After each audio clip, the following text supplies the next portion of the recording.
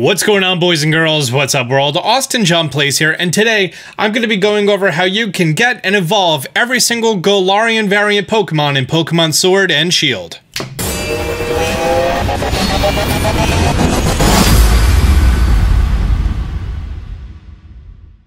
Welcome to Galar, again, or Galar, whatever. There are a lot of Galarian Pokemon in this game that are variants or regional evolutions of Pokemon that we've seen in the past.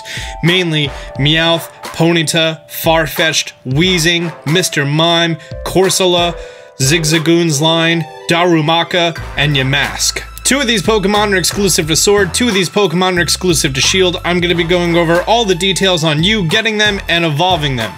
The bottom of the screen is going to have the Pokemon that I'm going over, so if there's something you're looking for, just search by it. We don't do timestamps because timestamps hurt a video. Thanks, fam. Alright, so first of all, one of the weirdest things. Here in the Galarian Pokedex, we have an entry for Meowth, Meowth's evolution Perrserker, and also an entry for Persian, which can only be obtained from a Kantonian Meowth. Meowth can only be obtained here on Route 4, any weather condition, and it's going to appear in the overworld. It's going to be a 23% encounter rate in the overworld and a 35% encounter rate in the grass. By the way, shout out to Cerebi.net for compiling all this information. Joe Merrick is on top of it. He is truly a saint when it comes to Pokemon data. Put it in that work. Oh, there's one right there. You know, these Electrike make hunting down the Pokemon you want a little hard sometimes. We're gonna just do some quick balls. I got 56 of them. We're flying through this video. Here is Galarian Meowth. If you want to evolve it to Perrserker, all you need to do is level it up to level 28. However, right here at Route 7, Perrserker is very common in the overworld at a 30% encounter rate. There's a good chance I could just walk up here and find one. Oh, it found me. I really am a fan of what they did with Meowth and Perrserker in this game, making them kind of look like Vikings. Definitely a cool design. They are pure steel type, which is really nice to have for the team, especially before you go into the fairy gym. Now, in order to get ourselves Persian, we need to take our Galarian Meowth and trade it for a Kantonian Meowth. And this seems really weird that I'm making this video on regional evolutions, and I'm definitely going over, you know, here's this non-regional evolution, but it's in the Pokedex, and you need to fill your Pokedex. You gotta catch them all, or at least the 400 present in this game. Now, it is worth mentioning that around release time until, I believe it's January 15th or so, maybe January 11th, let's just say early January, you can get your hands on a Gigantamax Meowth. However, that Meowth is not allowed to evolve. It can be bred down for more Kantonian Meowths, but that's it. And I'm just gonna give you candies. If Kantonian Meowth reaches level 28, it's going to evolve into Kantonian Persian. Nice. Next is going to be for Galarian Ponyta. Galarian Ponyta is found in the Glimwood Tangle. That's the place that we watched a 24-hour video of so that we can learn about Ponyta. Now, the weird part here about the Glimwood Tangle is that there is an encounter table for the overworld and an encounter table for in the grass. Meanwhile, I don't think there's any Pokemon in the overworld. Oh, wow. Okay, that's an Oranguru. I think that's like a 5% spawn. Oh, I'm sorry. That's 4%. Really? Another one? Sinistea has a unique special form only available rarely in the wild. The standard forms are considered forgery, but very rarely a real one can be found.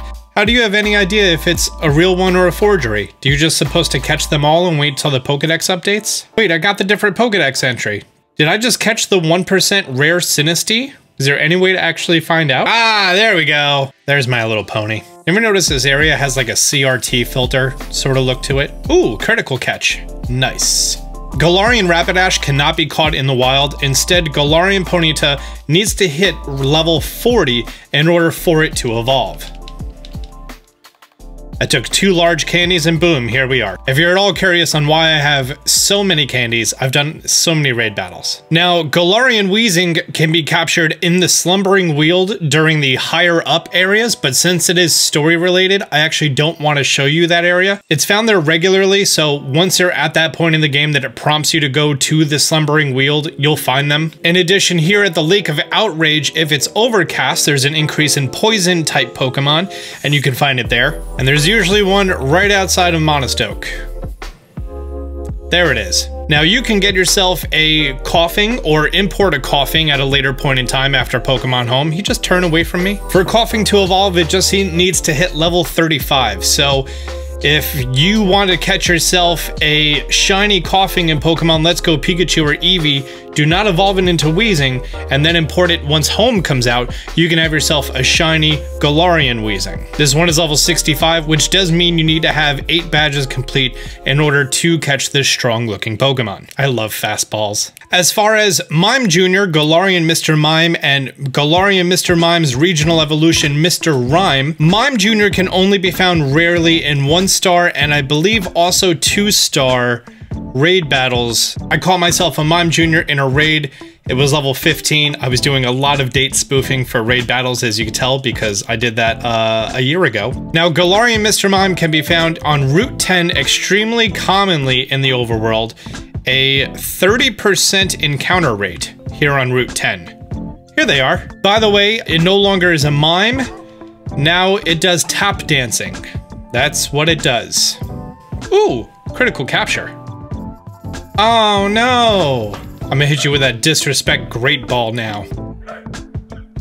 If you do catch yourself a Mime Jr., it needs to learn Mimic, which is at level 32, and then it can evolve into Galarian Mr. Mime while in Galar. For Mr. Mime to evolve into Mr. Rime, it just needs to be at level 42.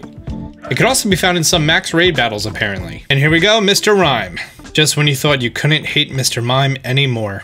When it comes to Galarian Zigzagoon, it's really not hard to come by. On Route 3, they have a 40% chance to appear, and there's one right there. Galarian Zigzagoon evolves into Galarian Linoone at level 20, and if you want to catch a Galarian Linoone, you totally can. You just come here to Bridge Field.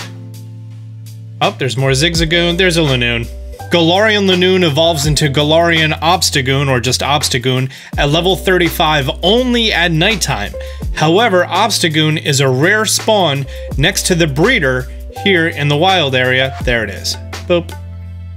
Which is kind of messed up, because aren't these based on like raccoons or tanukis or badgers or something? And I'm pretty sure they eat their young, and this one is just kind of hanging out right outside of a daycare where babies are made all the time. So is this thing just like feasting on children? I mean, look at that tongue and those teeth. I wouldn't be surprised.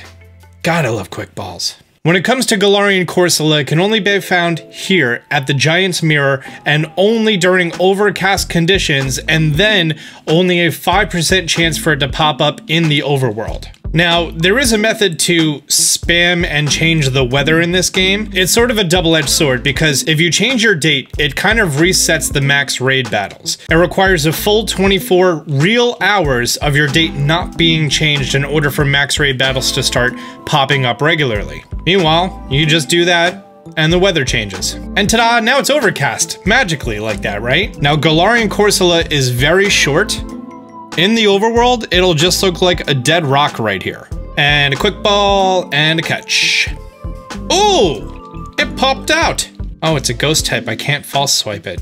Dive ball did the trick. It wasn't supposed to, because we're not on water, but whatever. Now for Galarian Corsola to evolve into Cursola, it just needs to be level 38 or higher, so I'm gonna give this 2 candies, and it's pretty creepy, not gonna lie. Cursola. Pure ghost type. Next is Galarian Yamask, which is located right here at Route 6. It appears in the overworld 35%. It's not very rare. You have probably stumbled across this and had no idea how to evolve it. Heck, you may be watching this video, how to evolve Yamask. There's one.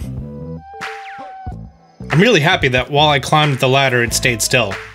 Like, why would you not want it to stay still? Now, Yamask has one of the weirdest evolution methods that I have ever seen. It has to have exactly 49 damage or more in order for it to evolve. My Pokemon needs to be at 21 HP or less. Yes, no crit. Perfect. Yamask is now below 21 health, which means that it has 49 damage or greater. I'm going to flee this battle now. And then we need to go to the Dusty Bowl to this rune, the Stonehenge looking thing right there. Now, even though this is a weird evolution method, it's actually not the hardest one to do on this list. All right, so you see that Stonehenge looking thing right there, we just need to go under it, with Yamask having 49 damage.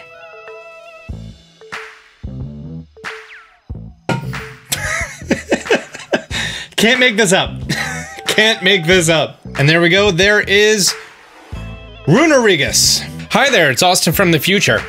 I just put out on Twitter because I wasn't able to find this and it wasn't listed on Cerebi. Apparently, if you make your way into the fairy gym, you can speak with this young child who wants a Galarian Yamask and is going to trade you a Unovan Yamask. And there we go, that's how you get yourself a Unovan Yamask. Now this Unovan Yamask, all it needs to do is be level 36 and then it's going to evolve. And once it's level 36, you can then evolve it into Cofagrigus. I've never actually said this Pokemon's name out loud.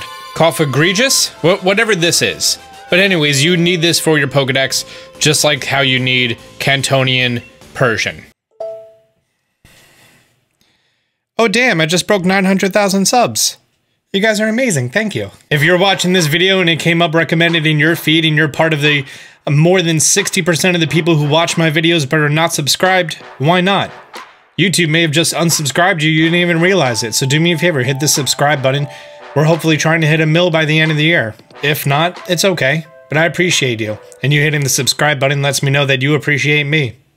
Anyways, I really seriously doubt you need me to tell you where Stunfisk is, Galarian Stunfisk, because soon as you leave the second gym, the water gym, and you're in the mine, you come across these bear traps on the ground everywhere. Like there.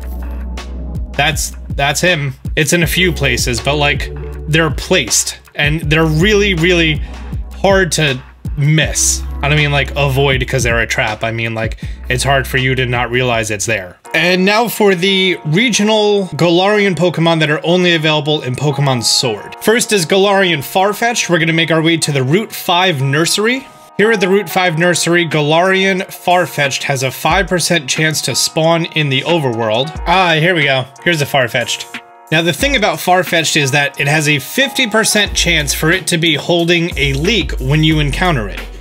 It needs to be holding that leak. So essentially you're just going to be here catching Farfetch'd until you catch one that has a leak on it. You're not holding a leak.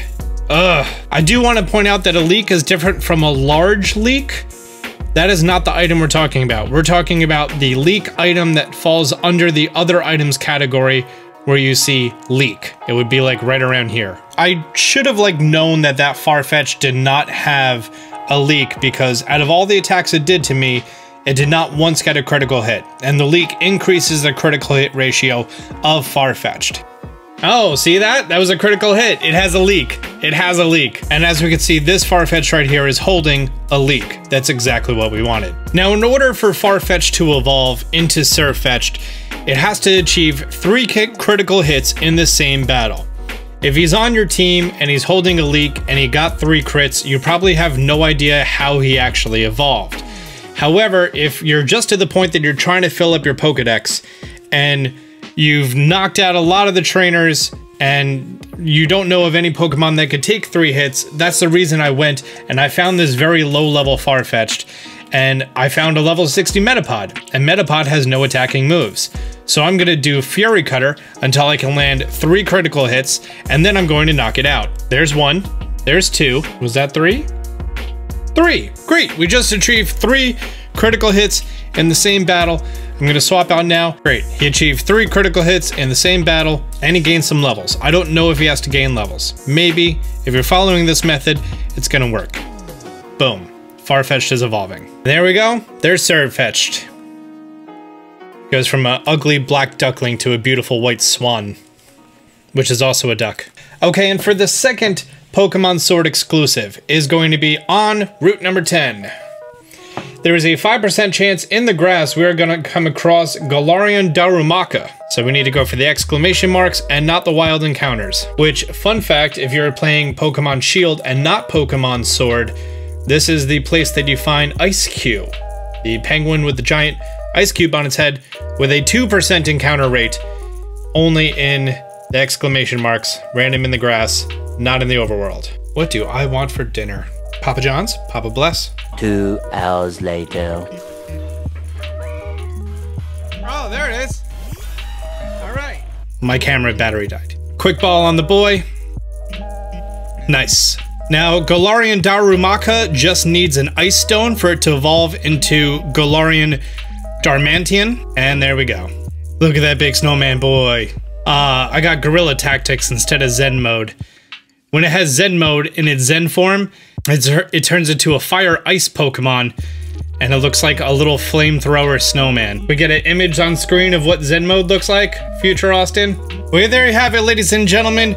Every single Galarian form and Kantonian Persian as well in Pokemon Sword and Shield and their evolutions, how to get them, and how to get wild encounters and wild catches as well. This video took quite a while to record. I'm on almost hour number 2 right here. So guys, if you learned something new, if you found this video useful, do me a favor, hit the thumbs up button. It really helps out the video and lets me know that you appreciate the work I put into these videos.